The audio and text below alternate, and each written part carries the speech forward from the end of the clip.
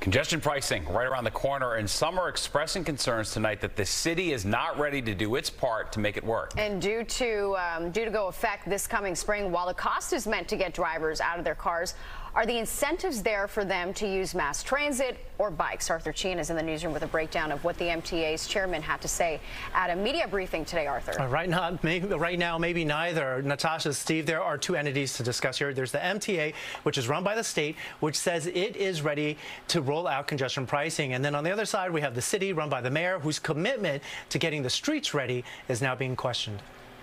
We are not ready. The streets of New York City are not ready. With congestion pricing just 9 months from becoming a reality for New Yorkers, concerns are being expressed tonight that the city itself isn't ready, mainly being far behind schedule when it comes to speeding up bus lanes and expanding their protected bike lane program.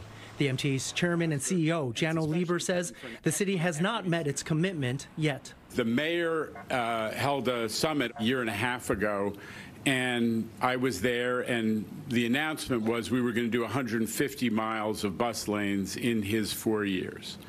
That means like 37, 38.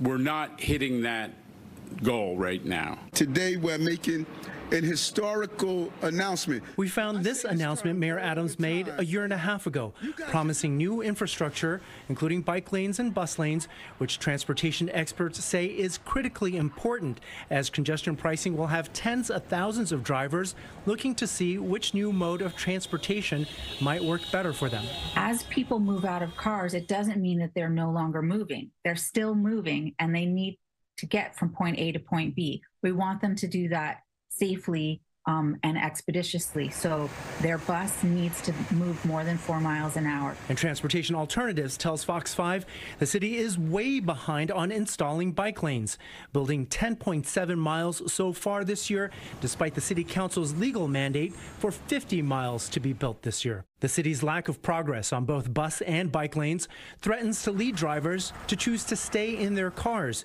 which would defeat the purpose of congestion pricing. Both experts and the MTA are asking the city to get moving. We would like to hear New York City DOT and Mayor Adams actively talk about what their plans are for preparing the streets.